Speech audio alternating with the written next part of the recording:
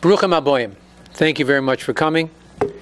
We are in our lecture series on Gematriot. Today we are going to discuss the 21st letter of the Hebrew alphabet, a Shin, which has a numerical value, a Gematria of 300. The Shin is one of the most sacred letters of the Hebrew alphabet. It represents two names of God. The name Shakai, again, I'm using a kuf instead of a Dalet, Shin Dalet Yud, the all-sufficient, unlimited one, and Shalom, peace. When God created the world, it continued to grow until he said the word die, enough. With that word, God established fixed laws for his universe to protect the integrity of creation as he intended it to be. The name of God, Shin Dalet Yud, is what is written on the outside of our mezuzah. The letters of his name are an acronym for Shomer Delet Yisrael, he who protects the doors or houses of Israel, the Jewish people, what you would call our Jewish alarm system. The name Shalom, peace, denotes God as the essence of all harmony and perfection. He is called Oseh Shalom, the maker of peace, based on the Maharal. The Maharal sees the form of the three heads of the Shin as symbolizing two opponents standing at the two extreme sides of a controversy, and the divine mediator in the middle. Now the number 300 relates to the themes within the number 3.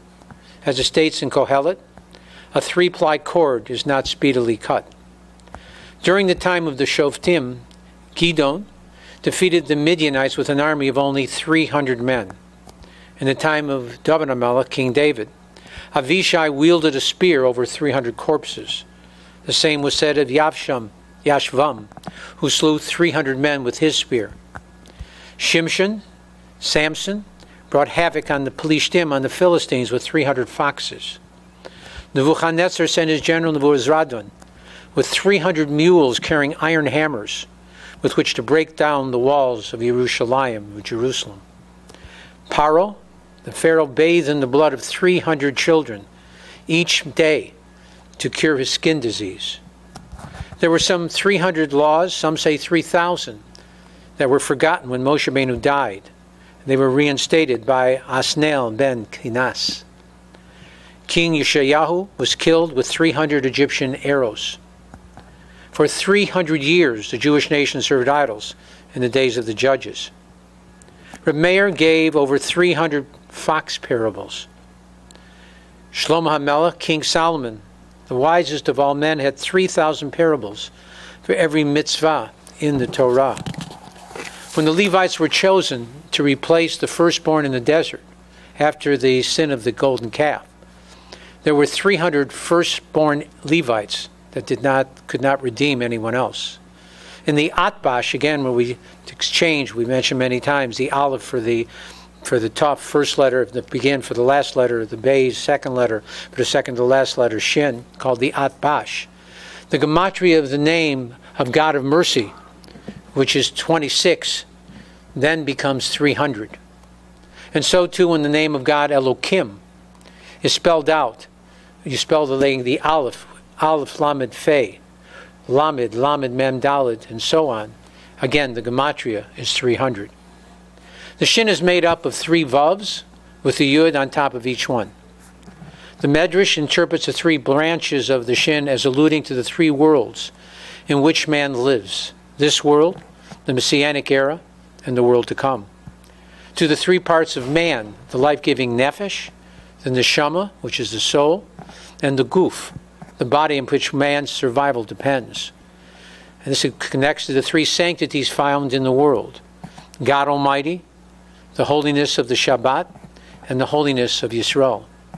Also the 3 partners that bring one into this world: God, one's father, and one's mother. The Gemara of the Talmud in Shabbos 104a states that Shin alludes to the word sheker, falsehood. Yet we have mentioned earlier that the Shin stands for one of God's names. So we see from this that even the loftiest concepts can be dragged down if men corrupt them. So despite its sublime connotation, when Shin connects itself with the Kuf again, which means monkey, the mindless mimic, and the Resh, the Rasha, the evildoer. The combination of the three becomes sheker, falsehood. The only way that a lie can have credibility is by attaching itself to a truth. Psika Rabbi Saif states, God created truth. Falsehood is man's creation. The letter Shin has 4 different forms. There is a Shin with a dot above the right column, a Shin with a dot above the left column, a Shin with 4 columns instead of 3, and a silent Shin. When the dot is on the right side, this alludes to the idea of chesed, the concept of kindness. When the dot is on the left side, the Shin is pronounced sin, and this alludes to gevura, judgment or severity.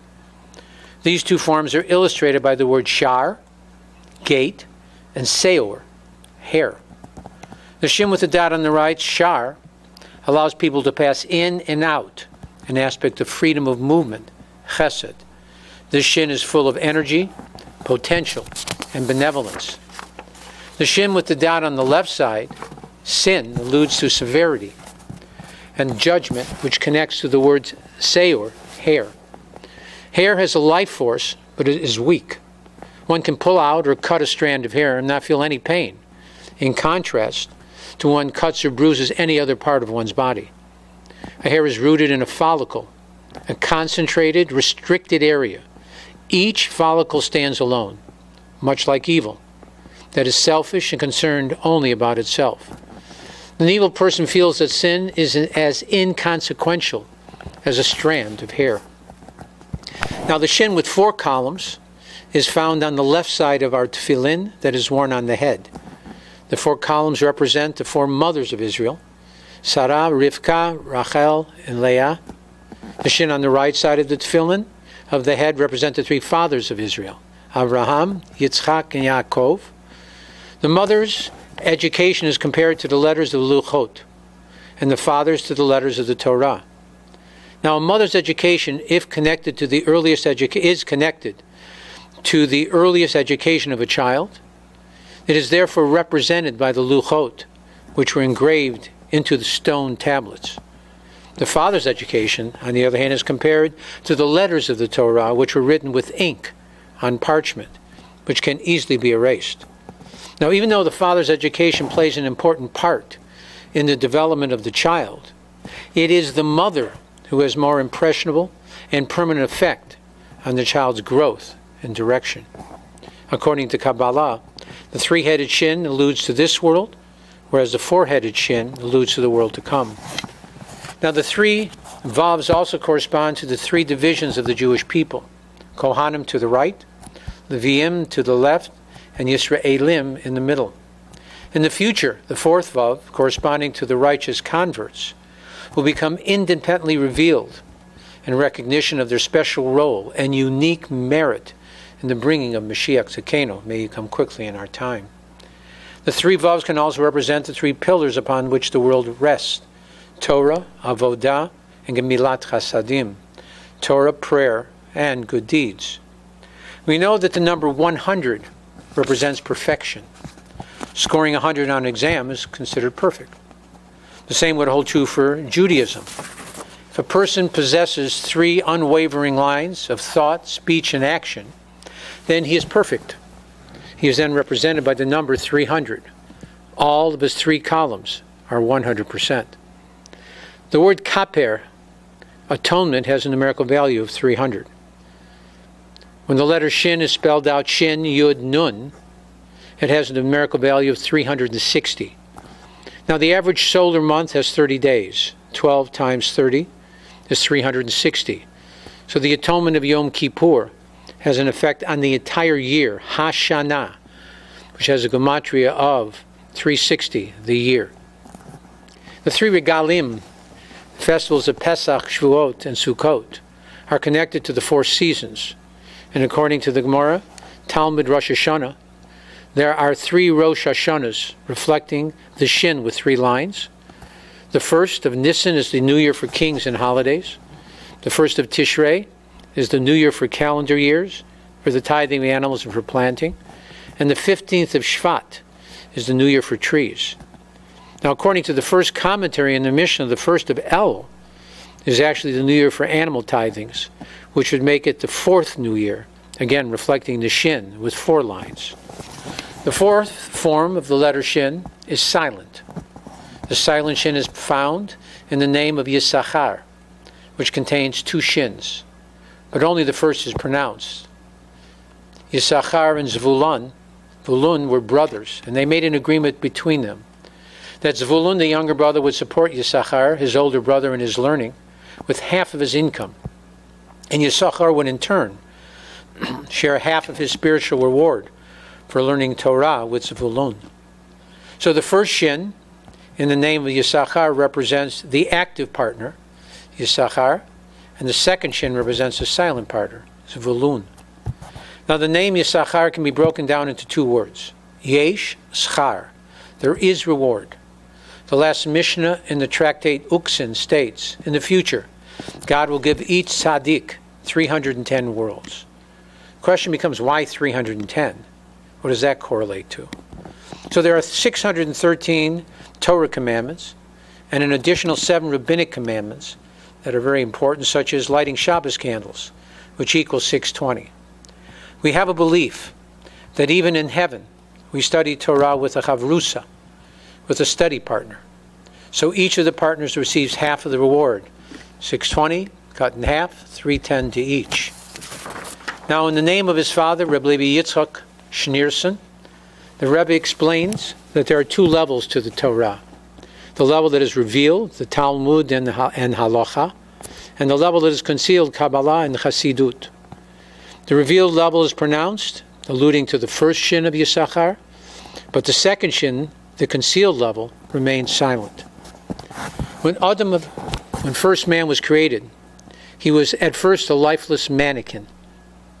Then God blew into his nostrils a breath of life, Yipa Piapa Ruach Chaim, and he became a living being. The Zohar tells us that Kedusha, sanctity, enters our body through our noses. In fact, our noses are shaped like an upside-down shin. There is an allusion to this in the Torah. A sacrifice is called a reach nichoach l'Hashem, a sweet aroma to God.